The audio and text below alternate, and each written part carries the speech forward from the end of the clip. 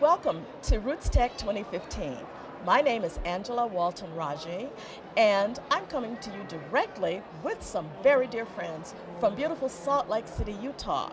I have with me members of the faculty and coordinators of the Midwest African American Genealogy Institute, and we're here to share some aspects of this amazing institute with you. On my right is Janice Minor-Forte from Chicago, Illinois. Hello. To my left, Dr. Viola Murphy from Central Virginia, Fluvanna County. And on my far left is Bernice Alexander Bennett from Silver Spring, Maryland. Hello, everyone. Hello. Hi, how are you? Very well, thank you. Well, we're going to talk a little bit about what this institute is. And by the way, we don't say that long mouthful, Midwest, et cetera. We call it MAGI, M-A-A-G-I. I'm going to start with you, Janice. Can you share a little bit of the history of how we came to exist? Oh. Well, we came to exist several years ago. We were doing a research trip in St. Louis, and Angela was on a special project to identify the gravestones of some benevolent society, and she assigned all of us in the cemetery to search out these headstones. Well, on the way back from the trip, Angela says, with this wonderful institution, university in St. Louis, wouldn't it be great if we pulled together the first African American genealogical institute? And we all went like, yeah, Angie, that's a wonderful idea. And so on the way back in the blue van, remember the blue van, we threw around some ideas, and our director, Charles Brown, said, well, okay. We threw around ideas, and then over the next 6 months, we developed the tracks for the Midwest African American Institute. So that was the beginning, in a blue bus, riding back from an African American cemetery in St. Louis, Missouri. That's quite true, and little did I know that you all were going to actually take me seriously. I was just talking.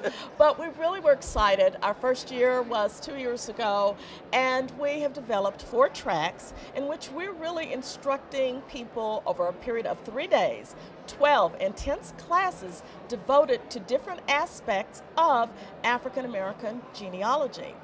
Dr. Murphy, you're really the kickoff point. You're the one who teaches those basic strategies. Tell us about your track.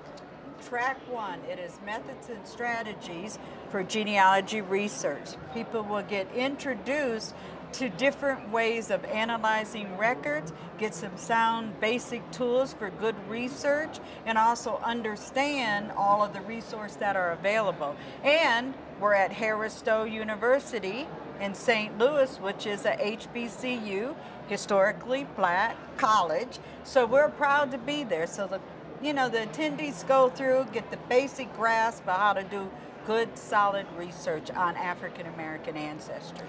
And I think something has kind of emerged from your track. It has a name, isn't it called So What or something like that? So What. Explain that. So What is a method we used in the classroom, basically to analyze a record. If you pull a record, you start asking questions. So what?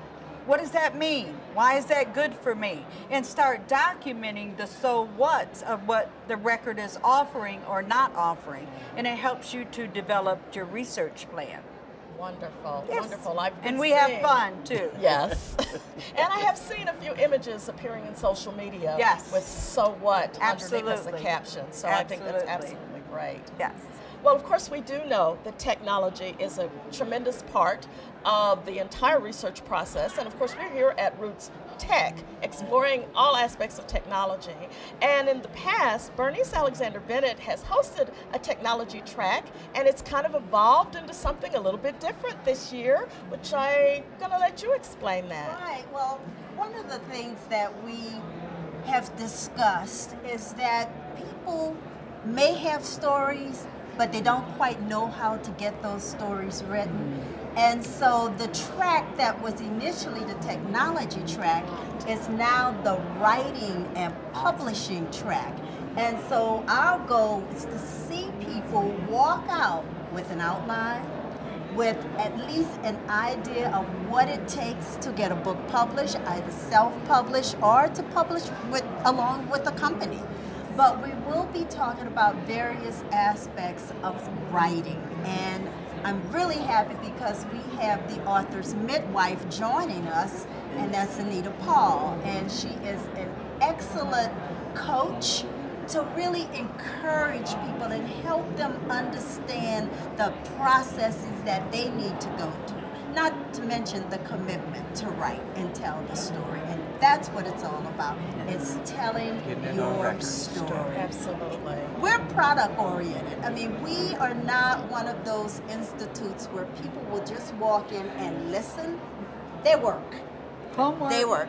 Don't forget the homework. They have homework, and we do expect to see something come out of what they've done. In fact, in the last 2 years, we've had, in our track, people put together a Blog Talk radio show. They have produced the show, they have found a host, they have come up with the topic and the guests. And so this is still a part of the track. However, our emphasis will be on writing. Right. That's wonderful. Well, one of the aspects of African American genealogical research is to, of course, take a walk through history and the various periods in our history. The 20th century, we know, certainly, there were the years of the Civil Rights Movement. Before that, there were those difficult years of Jim Crow, segregation. And many years, of course, many of us study those post-Civil War years, the latter part of the 19th century. But a critical period in our time, and a particularly important record-generating time, was that pre- and post-era of freedom, the years leading up to abolition of slavery, and those critical years afterwards. Janice, you have moderated a track describing and pursuing those critical years. Can you describe that a bit? Thank you, Angela. Well, as the coordinator of Track 3, the pre- and post-emancipation era track, I've put together this year what I think is a wonderful collection of researchers and historians. For the immediate pre-era, we're having as our preeminent speaker from the National Archives, Trevor Plant, who is now the head of the research department at the National Archives. And he is going to take 4 class hours to discuss all of the military records that are available for research and study. Also in my track, I have 4 classes on World War I era. I have Angela is doing a class in researching technology and the array of websites and databases that are available for research. The illustrious Bernice Bennett is again this year taking apart a Civil War pension record. She did this wonderful class module last year, and it was so acclaimed until I asked her to come back again this year, because the way she does it, it not only in a lecture format, but then she assigns the participants specific courses within that problems that they have to resolve.